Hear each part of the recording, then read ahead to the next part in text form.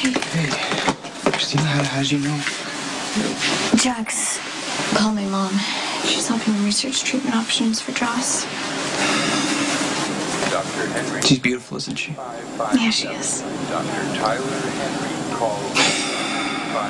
Jocelyn's always been such a happy kid.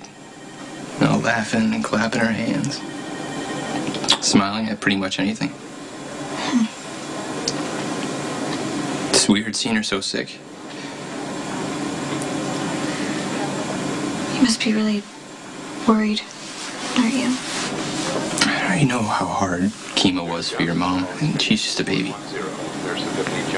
But how do you explain it? But Jocelyn, you're gonna be horribly sick. But trust us, in a few months you might feel better.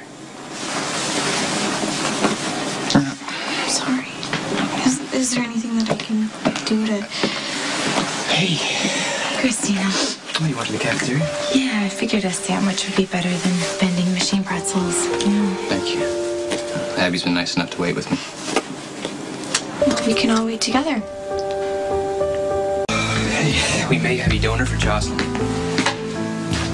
Where's Abby? She had to leave, but that's great news about the transplant. See you in the morning, Jocelyn. As soon as you're better, Morgan and I are going to take you to a Yankees game, so stay strong, okay? Yeah, everything's going to be fine. It's going to be just like falling asleep.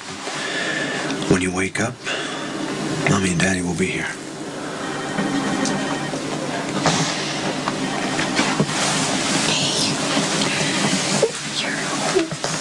You're a brave girl.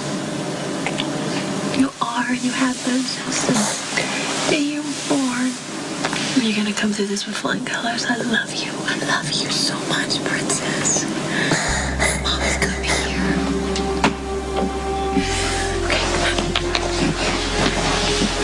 Okay. Are we ready? Yeah.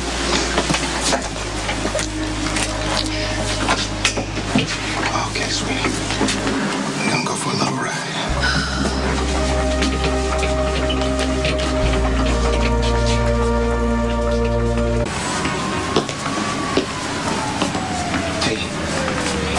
Hey. Just really bad at waiting.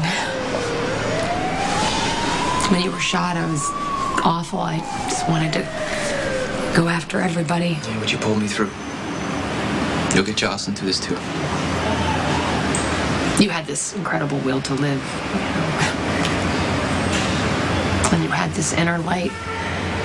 And your sister has it, too. She's going to be okay, Mom. It's not over, you know, after the surgery. She's gonna have to take medication so her body doesn't reject the new kidney. And who knows what hell that's gonna bring, you know. This sucks, and it's not fair, and I'm so angry. And how's that for ungrateful? Oh, Mom, you're a mom. You don't want to see your kids suffer. No. No, I want you and Jocelyn and Morgan. You know, in a perfect world, I want you guys to be happy and to have everything and always be healthy. But it's not a perfect world. Oh, God. I guess we just have to keep rolling with the punches. I just keep thinking about Jason. My heart is breaking for him. He has helped me through everything in my life. And now this. Jocelyn is getting a second chance because of Jason.